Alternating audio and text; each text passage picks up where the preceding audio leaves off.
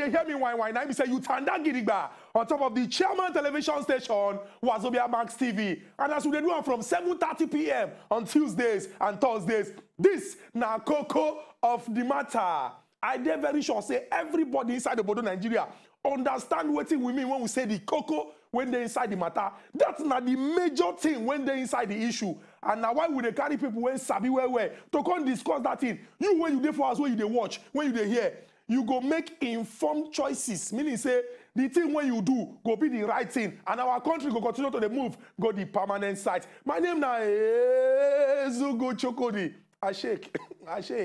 I get to go and get visitor now. Why they shake? Because this na person when we say he not the waka anyhow. And anywhere when the waka come, information must flow. Now, honorable member of the House of Representatives. And if we talk about honorable members there and members there, now be say some members for inside the House of Representatives. If we see video or picture, some of them based on say the work where they do plenty. They feel they sleep but this one now active member for the house, and in the vice chairman House Committee on National Security and Intelligence. In they represent Koko Southeast and Southwest Federal Constituency for Ondo State. Welcome to the show, Honorable Adeogun. I greet you. How na day? We dey for Honorable Adeogun. Now we could waste time. We could just go straight into the discussion when we say we carry come. For the past 2 weeks inside the Bodo Nigeria, we don't hear plenty. Hey, as it take concern one bill. What it be bill? Bill now law when we say not be law. Now when it become when they don't sign and it become law. But bill now something document when they package can carry come before the National Assembly or people when be the legislative arm of government for them to discuss the importance of waiting there inside. Now, when these people can't discuss finish, he passed the first stage, he passed the second stage, he go through all the process, and the court talk say, okay, we don't pass this thing, it don't become law. Oga President can't sign. Now he said the thing not set to be that. This particular one, what they call the Infectious Diseases Bill. And now the Speaker of the House of Representatives, Honorable Femi Gbajabiamila, and 2 other members that then co-sponsor this particular bill. So, but plenty people don't come and they talk, say, this bill, some of the things when they're inside, they don't understand them all. Some people even use one big grammar describe and they say they're superfluous. Meaning say we get other law when we say we don't need this particular one. Honorable Adeogun, over to you to tell us what in the bill they about. I beg, what in be this Infectious Diseases Bill? Yeah, I thank you for this opportunity where you give me. Make I explain what in the problem be. Most of the people where they talk say the bill no good, they never see them. Now, food where you never taste, you never see them for eye, you don't talk say it no good. Maybe you go see them first, make you know whether it's good or it no good. So most of the people where they talk, no. Infectious disease bill. Now bill we go look at the issue of infection where they affect plenty people at the same time. Like when they do the first bill where they been do in 1926. And the one where the operational now, 2004, where they call the Quarantine Act. Now the bill will give government power to take action and do some things when issues of infectious matter. Disease where they join, where they move from one person to the other, quick. When it's there for country, now the thing where the bill there for. And this one, now to abrogate, that is this one will kill the one of 2004, then bring new one come. And the reason why they do this one, we say the one of 2004, inside the bill of 2004, he don't know anything will be Ebola. He don't know anything will be Corona. Now, things like cholera, now you see they talk about, and cholera no be our problem again. Now, issues of measles and issues of smallpox, now the one of 2004 talk about. And since no be that one be our problem, we need to put bill, new law now, we go guide the one way they now, where we contemporary infectious matter, we go fit attend to that. Now be this one. Honorable, you been talk, say people when they complain about this thing, they not know what's in the inside. And you don't talk, say, if we go back to 2004, based on say we don't do 2020, we need to upgrade based on review so that the things when we face today and when we face in the future, we go face this thing where with plenty confidence. But some people they come and talk, say, the kind of things when they hear about that bill, the thing they put fear for their mind. For example, they talk, say, the bill won't ensure compulsory vaccination of citizens against infectious disease. Say by force, by fire, they must collect vaccination as it take concern some disease. They also talk, say, inside this particular bill, so, say, he make a compulsory, say, people go hold health card. Those who want travel come inside. Those who want travel come out. Just like the yellow card when we say, then the whole inside Obodo, Nigeria. Some people come and talk, say, if you check our constitution, say this thing, they against our fundamental human rights. And the thing we're going to fear people pass now, say, they don't they hear, oh, say based on this corona, it gets some people outside Obodo, Nigeria. When we say those people, they talk, say, vaccination, some kind of things when they go put inside human being body. These things when they make plenty people mind, they go up, then they get high blood pressure. These things when I list, when some people say, now they're inside this bill, based on say you be honorable, if they're inside the bill, I be the talk when they talk, you not follow. Make I first explain waiting the inside the bill. Thank you very much. The bill first mention issues like the one where I've been mentioned before, Ebola, Corona, and severe acute respiratory syndrome, and other things where just they come out because they're not there before. You see, when government won't begin to address this issue of COVID-19, it then get difficulty because it's not there for our law. Our law no recognize them. And you don't go feel solve problem where you know. Problem where no there your law, if you spend your money, they solve the problem. Then you spend your money illegally, and it's no good. And so one address that one. Then some of the action, because the Quarantine Act, now in covered federal government and state. So any action where state they take must draw reference from this one. Now, some of the things where government for states they do now, they allowed under the Quarantine Act. So it means say some of the things, the way that they do, they illegal. Even say you day for house now, they illegal. Because since Corona no day for Nigerian law. So if they lock you for house under Corona, now if you say illegality, they're not supposed to lock you for house. So now the issues where they deal with. And so which vaccines the team even talk say they compulsory? I go mention them. One, now polio. Two, now is it meningitis? The third one, now diphtheria. I think there's a fourth one where I don't remember now. Then people where they go Bodo Yibo, they come back, they're supposed to take yellow fever vaccine. Those 5 vaccines now in the bill mentioned, where say then they compulsory. Now, as we did today under the 2004 Act, the 5 of them they compulsory. You remember it's getting one time where South African people they chase Nigeria, go back, say they don't get yellow fever card. Now the same thing. You know, say even before this one start, say federal government, the quarantine service, been talk, say everybody will get the old yellow fever card. Say their card don't expire, maybe they can't take fresh vaccine. Maybe they can't do new one. So no be say, see the bill, they bring anything way new. You know, the old one, I ain't say they. You know, say, me, when I be small picking, and I don't old small. When I be small picking, have been they take vaccine, I've been giving vaccine. And I know, say, I get children, all of them compulsorily, I give them vaccine. Everybody knows, say, that they take vaccine for hepatitis B. So vaccine no be bad thing, a good thing. Now, what did they cause all the fear? Now, rumor. When they begin say 5G, 6G, 7G and all that, make everybody for us understand, say, now politics of competition, now the issue of 5G. America, they pursue 5G because money they there.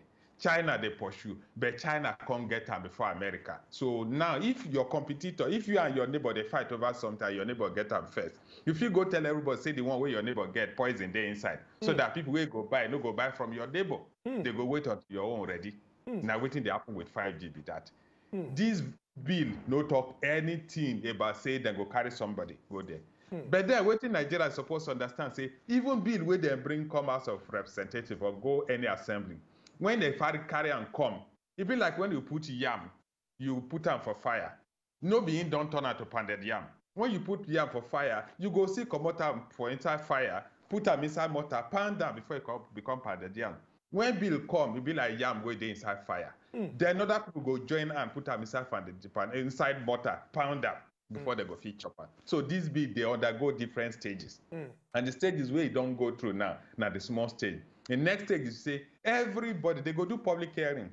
House of Representatives don't refer them to committee. Now the committee go call for public hearing. Now for that public hearing, now everybody, even me for my constituency, I don't call people for my constituency, wait till una talk or how una see this bill. They don't tell me their view. They don't talk some places where the thing contradict fundamental human rights. They talk some places where it contradict constitution. Yes, as they don't tell me now, I go there and I go tell our people, say, see what our people talk, or see what people talk, or see what people. The one way no good, they go come out. The one way good, where they go come out.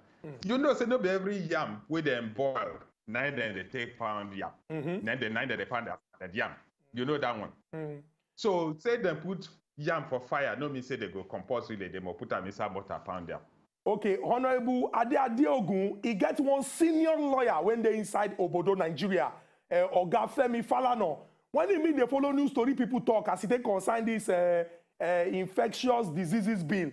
Him being come out to talk, say, and I go quote directly from waiting in talk. He say, it is very important to make them inform Nigerians. Say for November of 2018, he get one law when we say, una people when they make law inside Obodo, Nigeria, una make that law, say that they call them the Nigeria Center for Disease Control Act, NCDC Act. He say this particular act, so it don't take care of everything when be infectious diseases inside Obodo, Nigeria. He can talk say, he know they correct, and he they misleading. Make the House of Representatives, then they talk say, they won't amend the 1926 Quarantine Act because development don't already there between that 1926 and now. I won't ask you, this thing when be say Oga Femi Falana, when be senior lawyer inside Obodo, Nigeria talk about this NCDC Act of 2018 when they already there. Chena say the NCDC Act na Peter and this particular one na Paul, or this one won't swallow that NCDC Act. Because if we get one law, why if we say one get another law? When be like the one law when we already get? Okay. The bill where they will concern infectious disease. Now the way the most prevalent current one, now the 2004 Act, the Quarantine Act of 2004. The NCDC Act, that the act will establish NCDC, make it take over. You see, law day, it be like say you get state now, you create law to establish the state. Then another law we go define what the state go do. Now waiting then they separate. This one now to guide what NCDC go feed do. I respect our senior lawyer well, but waiting in talk. They relate, but not be the same. And the truth is, even if you get house where you built two years ago and your house dirty, you no go fit paint am. Renovation, then they allow when person get house. And this thing where House of Reps and National Assembly won't do, not to renovate house where they grant, no be to build new house. Honorable Adeogun, not vex so. Make I still look some of this NCDC Act and we'll come check out with this particular one to see, say, renovation. Because we know say renovation good because it go make the house fine. Like the time when we say, there be one renovate National Assembly complex. But as people hear 37 billion, they come begin they shout. We know say renovation good though. But we look some of this NCDC Act. Some of the sections show say NCDC gets the power to prevent, detect, monitor, and control national and international public health importance. It also gives the NCDC power to develop and coordinate capabilities, measures, and activities when go control outbreak and stop any health disaster inside Obodo, Nigeria. If one particular law there when don't give NCDC all this power to see say they stop all this particular one, this new one when come, how you want to increase the power of NCDC? Abi he just want Shena say bill the hungry House of Reps people. Abi I don't understand because if you look the sections of this NCDC Act, it don't already be like say don't spell out everything when NCDC go do. And from this way when we handle coronavirus, we they see the NCDC oga, I think they give us information as it take concern waiting the NCDC they do. Say this one won't create new one, Abi he won't give power to the one way already there. And if he won't give power to the one already there, any need to give the power. Okay, I explained them before. Say bill, say be like a yam where then just cut, where then put for fire. Now they put National Assembly, the work where we they do for National Assembly, not to do bill. So if your work not to do something, you must be hungry to do your work. So no be bad thing say we won't do bill. Now I explain to say, now plenty people they put hand for mortar, they pound yam, not the only one person. Unless now the person only in one chopper. Now we go get contribution from every other Nigerian. This thing no come in a perfect state. I talk and now say I don't contact people from my own constituency. I contact senior lawyers from my constituency, and they identify about 3 or 4 places where they're supposed to improve the bill where they for National Assembly now. It gets some way they go come out. It gets some way they no go come out. It gets some way they go improve upon. So you see, if bill come, if we get objection to one side, we'll not go through away everything because of that objection. After all, if you born Peking, and your pikin get jaundice, you no go throw away your pikin say because you get jaundice. You go carry and go doctor, saving doctor, treat am. This bill good, the intention good. The intention are to protect all of us. Now, if na jaundice way the bill get, make we join and comot the jaundice. No be say we go throw away the pikin. Okay, Honorable, this talk where we say you don't talk, you don't finish talk as it take us how to explain the thing clearly, make Nigerian people them understand. But when we can't take them, go the next level. People they talk about laws when they're in place. Before we even talk about bills, people they talk about laws when they're in place and how people know they respect our law. This particular new one now, that they look say, okay, oh, with the one when we say the speaker don't come out, come talk, say, okay, we go do public hearing, make Nigerians come out to talk their mind as they concern this one, and make them really show, say this bill, no kind K-leg or monkey hand inside the pot of soup of this bill, now good bill. Make we talk about some of our existing laws and how people they behave. It just be like say somehow our law it be like say now only poor man now in the law therefore you know for big man. And the reason why I talk this one is because of make we see the way when we say we don't handle this fight against coronavirus.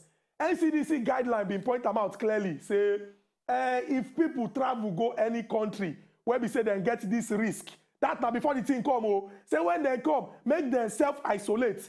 We see how some people travel come back. They don't even self-isolate. In fact, Honorable Adeogun, the former chief of staff, Abba Kyari, rest in peace, he be write letter, give the leadership of the National Assembly, they complain, say, some people, when even there were National Assembly, they not submit themselves for screening. Honorable, if Nigerians, then they see all this kind of thing, when it be like, say, even people who they look up to, they not they respect the law by the way when they behave. You don't think say this thing going to make Nigerians they talk say even this new one self when they won't carry come self people go obey them, people go respect their self, people go think say the law they important. How una go take ensure say this particular one after you don't go through all the whole process so and the thing don't come it go be law when we say just like our other laws it goes strong and everybody go obey the law. First, National Assembly, you know, the job for National Assembly now to make law, not be to enforce them. The people who are supposed to enforce them are executive. Now, may God accept the soul of the late chief of staff as he go heaven. But the letter we ain't right, they fair. You know, my people say, person where you hear one person side pass judgment, say, na God they judge them. You know, good person hear one side, you know, hear the other side, and go begin write letter, so now do like this.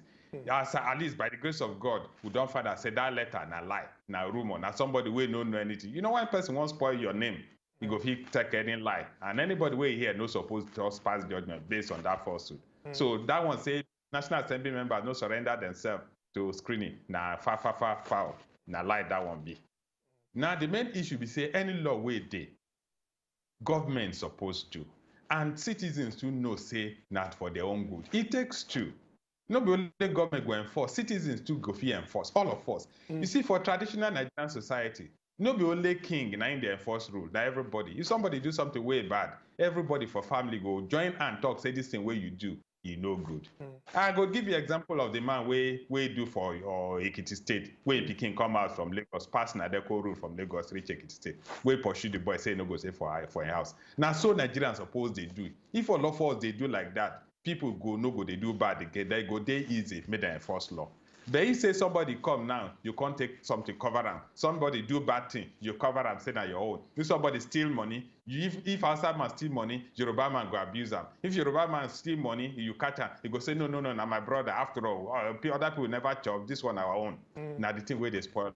That idea, so all of us know they speak with one voice. We know they say waiting no good, no good. But until all of us put hands together, join mouth, they talk, say the thing we no good, no good. Then Nigeria go better when we do that one. Very true. Honorable Adeogun, like you don't talk. the law dey, but na the human beings them, na the law dey for. If those people no behave well, na me say they go make better law look like say the thing dey useless. Still talking about everything wey concern Nigerian people and the work wey una dey do as lawmakers inside Obodo Nigeria. You be also the vice chairman of important committee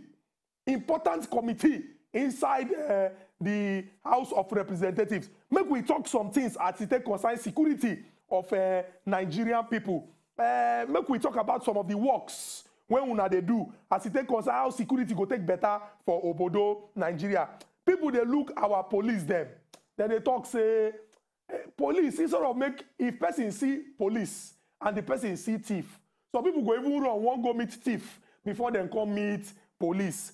As the vice chairman of National Security and Intelligence Committee, and make we talk some of the work when we say una they do to see say our security inside Obodo Nigeria, the thing go there very, very casual.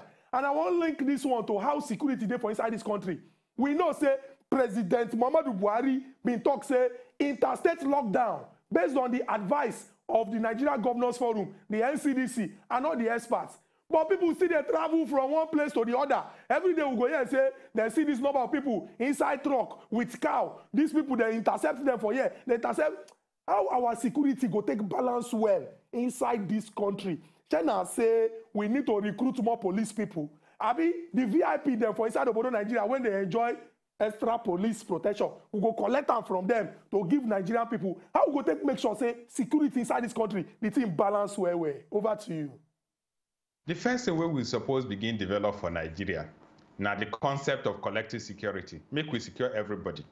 You see, if you dey for inside one compound now, and then una decide say, okay, una go fence the whole compound, let's protect the whole compound.